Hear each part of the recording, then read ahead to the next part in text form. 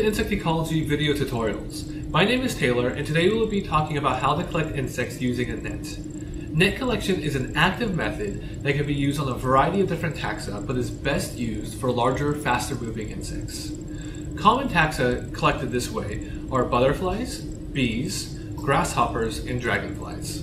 First, you'll need to make sure you have all the materials you need to start collecting. This will include your collection kit, an envelope to store butterflies in, a net, and of course labels.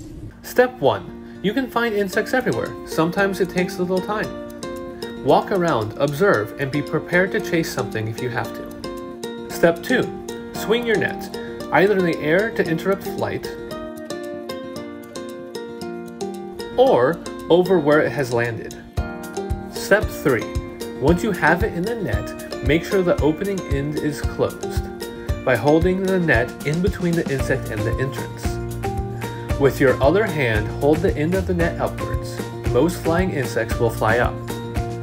Move your hand closer to the end of the net until you have isolated the insect in one end of the net. Step 4. Transfer from net to container. Remember, be careful not to damage the specimen and watch out for stinging and biting insects. Try and keep cloth in between you and the insect.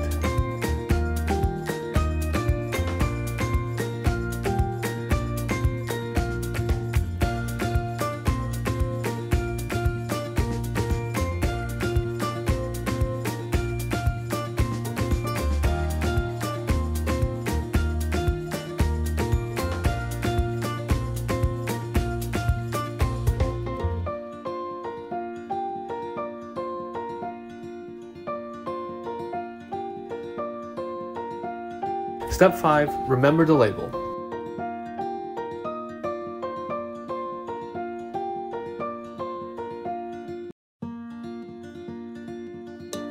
Once it is successfully captured and transferred, you will then kill it either by freezing or in ethanol and prepare for pinning and mounting later. Step 6. For Lepidoptera, you carefully hold the wings and squeeze the thorax until they stop moving.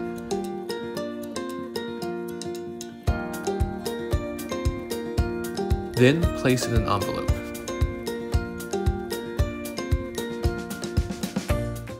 Things to consider.